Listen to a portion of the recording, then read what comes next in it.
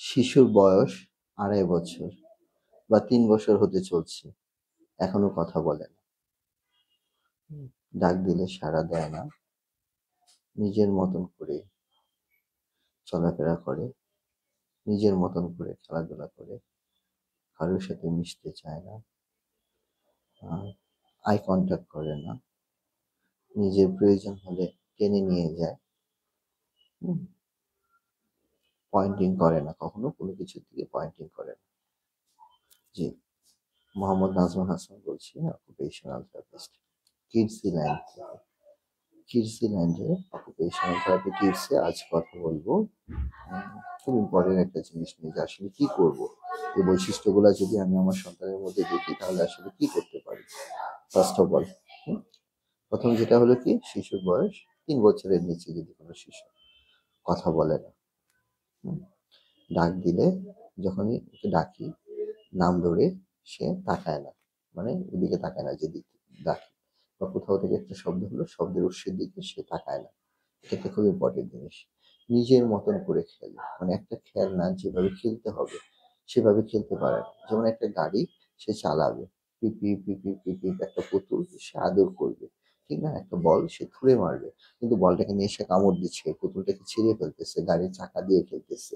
হ্যাঁ, ওটা তো আসলে খেলা না। বা গাড়িগুলাকে একদম সাজাচ্ছে লাইন বাই লাইন, যে কোনো একটা খেলনা লাইন বাই লাইন সাজাচ্ছে একটা পিছনে আরেকটা, সে মিনিংফুলি খেলতে পারতেছে না, না।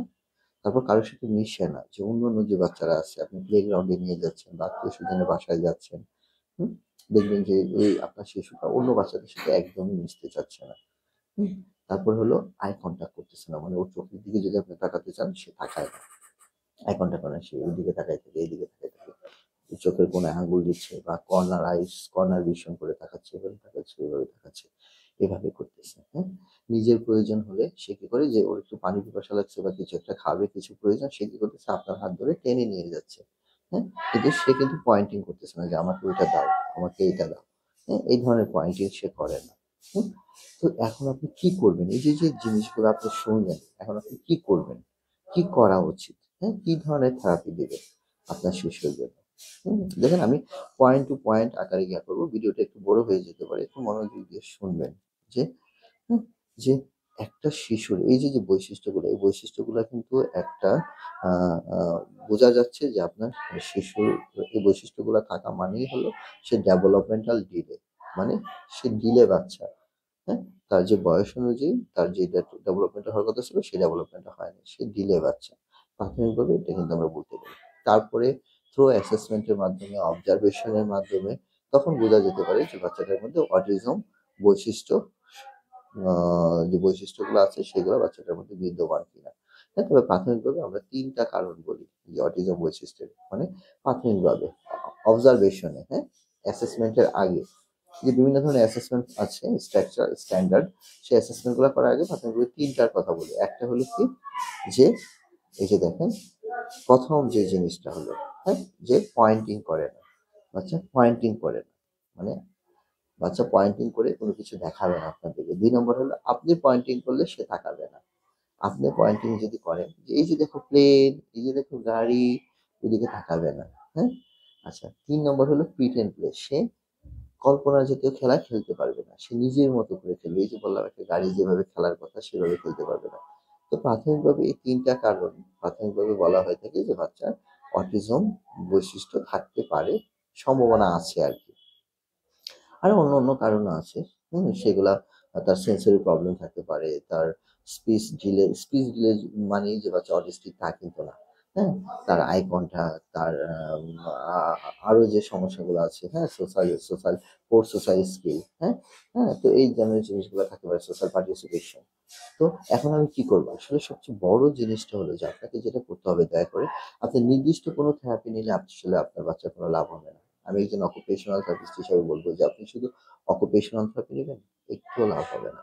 কারণ এই যে যে ডেভেলপমেন্ট গুলো, একটা ডেভেলপমেন্টের, দেখেন একটা বাচ্চার ডেভেলপমেন্ট 5টা ভাবে, যদি 5টা এই আঙ্গুল, এটা হলো ফিজিক্যাল ডেভেলপমেন্ট, ফিজিক্যাল, হ্যাঁ, gross motor, fine motor, cognitive development বা ইন্টেলেকচুয়াল ডেভেলপমেন্ট, খুব ইম্পর্টেন্ট একটা ডেভেলপমেন্ট, ব্রেনের বিকাশ, ঠিক না। তার ফিজিক্যাল ডেভেলপমেন্ট হয়েছে, সুন্দর দৌড়াদৌড়ি করতেছে, লাফালাফি করতেছে, কিন্তু ফাইন মোটর কলম ধরতে পারতেছে না, হবে না কিন্তু, হ্যাঁ?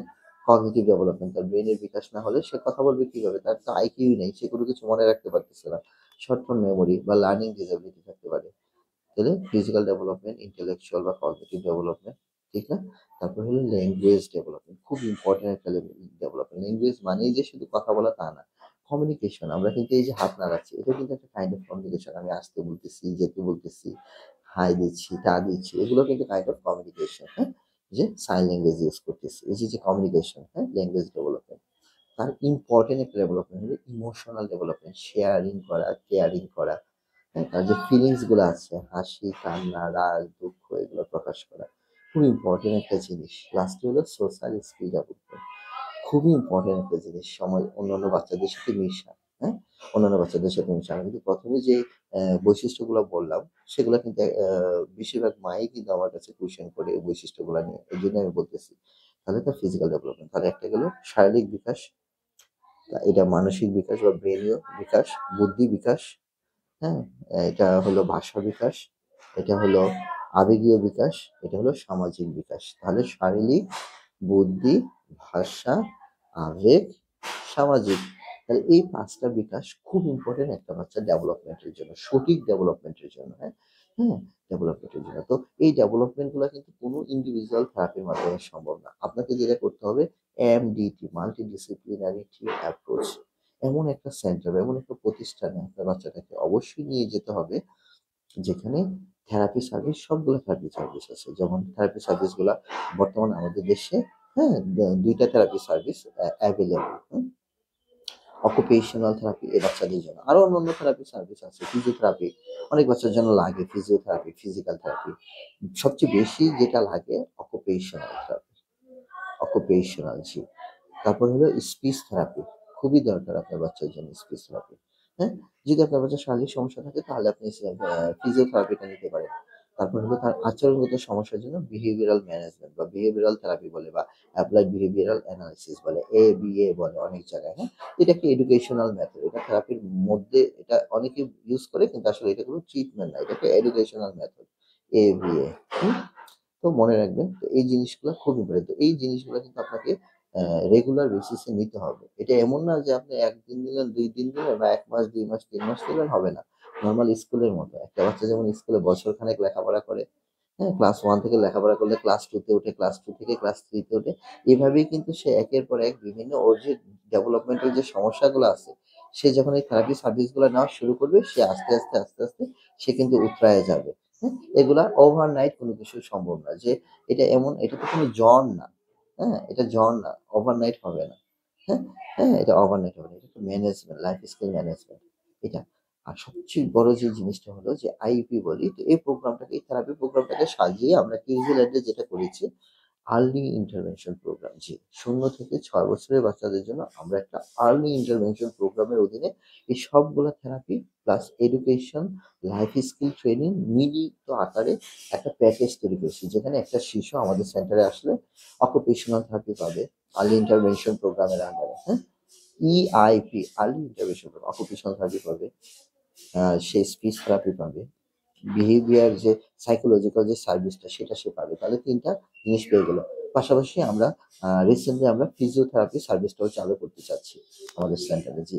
তাহলে পূর্ণাঙ্গ ৫ টা, ৪ টা থেরাপি সার্ভিস পেবে। এবার আসেন এডুকেশন। এডুকেশনের মধ্যে যে মেইন স্ট্রিম স্কুলের যে লেখাপড়াগুলো আছে, চেষ্টা করি বাচ্চাকে এই থেরাপির মাধ্যমে একটা লেভেলে এনে তাকে মেইন স্ট্রিম স্কুলের জন্য তৈরি করে নেওয়া, হ্যাঁ? আমাদের মেইন স্ট্রিম স্কুলের জন্য, যেমন ও যেন রিডিং স্কিলটা বাড়ে, রাইটিং স্কিলটা বাড়ে, লিসেনিং স্কিলটা বাড়ে, আর্লি ম্যাথস, ইংলিশ, সায়েন্স, এই জিনিসগুলো যেন সে মিনিমাম বুঝতে পারে, হ্যাঁ? এবং নরমাল স্কুলে গিয়ে যেন সে চেয়ার টেবিলে বসার যে ক্ষমতাটা, সেটা যেন সে আমাদের এখানে অর্জন করতে পারে।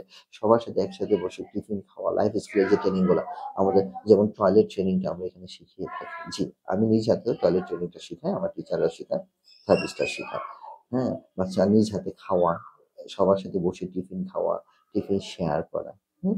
হ্যাঁ? তারপর ওর স্কুল ব্যাগ ম্যানেজমেন্ট, স্কুল ব্যাগের ভিতরে বইগুলা রাখা, স্কুল ব্যাগ থেকে বই বের করা, টিফিন বক্স বের করা, খুব ইম্পর্টেন্ট জিনিস। ওর জামা কাপড় পরা, প্যান্ট পরা, শার্ট পরা, জুতা পরা, খুব ইম্পর্টেন্ট।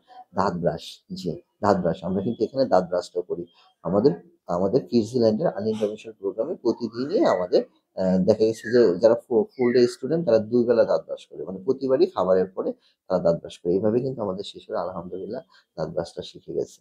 হ্যাঁ? যে শিখে গেছে জামা পরাটা, রেগুলার জামা পরাটা হয়। কারণ আমরা নামাজ প্র্যাকটিস করাই, নামাজের সময় ড্রেস চেঞ্জ করতে হয়। হ্যাঁ? তো খুব ইম্পোর্টেন্ট একটা জিনিস জুতা পরাটা। হ্যাঁ? যেহেতু আমাদেরটা ২-৩ টা ফ্লোরের মধ্যে বাচ্চাকে ওঠানামা করতে হয়, প্রায় সময় বাচ্চাকে এই জুতাটা পরতে হয়। এভাবেই কিন্তু সে স্কিলটা শিখে গেছে। আলহামদুলিল্লাহ। তো এই জিনিসগুলা লাইফ স্কিল পাশাপাশি আমরা যেটা করি যে প্লে, হ্যাঁ? Outdoor play. হ্যাঁ? মিনিমাম একটা সার্টেন টাইম আমরা আউটডোর প্লেতে রাখি। আমাদের নিজস্ব একটা প্লেগ্রাউন্ড আছে। সেই প্লেগ্রাউন্ডে আমরা রাখি। তো এইভাবে আর্লি ইন্টারভেনশন প্রোগ্রামটা যখন আপনি আপনার বাচ্চার জন্য নিবেন, তখনই সেটাকে বলে যে ইন্টিগ্রেটেড একটা অ্যাপ্রোচ। হ্যাঁ? Multidisciplinary integrated approach. হ্যাঁ? তো এই অ্যাপ্রোচ এর মাধ্যমে যদি আপনি আপনার শিশুর সেবাটা নিতে পারেন সঠিকভাবে এবং সঠিক থেরাপি সার্ভিসটা নিতে পারেন ইনশাআল্লাহ। সঠিক বলছি এই কারণে যে অনেক ম্যাল প্র্যাকটিস আছে। হ্যাঁ? সার্টিফিকেট দেয় থেরাপিস্টরা। সার্টিফিকেট যার সার্টিফিকেট আছে অকুপেশনাল থেরাপিস্ট, যার সার্টিফিকেট আছে speech therapist, physiotherapist, behaviour therapist. দয়া করে সার্টিফিকেট গুলো একটু ইস্যু করে দিবেন। কারণ বাচ্চাটা আপনার। অথবা উনার সম্পর্কে জেনে নিবেন। যেখানেই থেরাপি নিচ্ছেন সেই প্রতিষ্ঠান সম্পর্কে একটু জেনে নিবেন। সেই লোকটা সম্পর্কে একটু জেনে নিবেন। কারণ আপনার শিশুর টাকাটা যাচ্ছে সমস্যা নেই। কিন্তু আপনার শিশুর যে বয়সটা, ইম্পোর্টেন্ট যে বয়সটা সেটা যদি একবার চলে যায় সেটা কিন্তু আপনি রিটার্ন পাবেন না। তাই আপনাকে বলব অবশ্যই কনসার্ন থাকতে হবে, স্টাডি করতে হবে, এবং এই ইন্টিগ্রেটেড থেরাপি সার্ভিসটা যখন নিবেন তখনই আপনি আপনার শিশুর মধ্যে ইনশাআল্লাহ একটা ভালো একটা চেঞ্জ দেখতে পারবেন। ভালো একটা পরিবর্তন দেখতে পারবেন ডেভেলপমেন্ট গুলা থেকে। হ্যাঁ?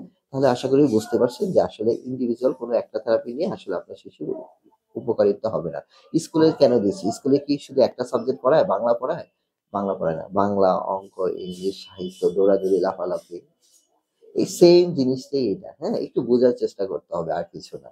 হ্যাঁ? যেহেতু আমাদের আসলে পরিবারগুলাতে এই ধরনের বাচ্চা ছিল না কখনো আমরা আসলে বুঝি না।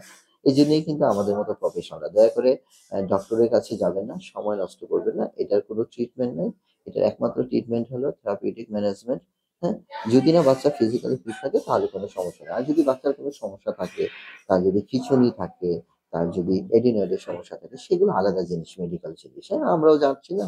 ঠান্ডা সর্দি লাগলে সেটা আলাদা জিনিস। তো এজন্যই তো সঠিক সেবা নিয়ে ভালো থাকুক আপনার শিশু, ভালো থাকুন আপনি এবং আমরাও ভালো থাকি। আজ সেই পর্যন্তই। আমি মোহাম্মদ নাজমুল হাসান আপনাদের কাছ থেকে বিদায় নিচ্ছি। সবাই ভালো থাকবেন, সুস্থ থাকবেন।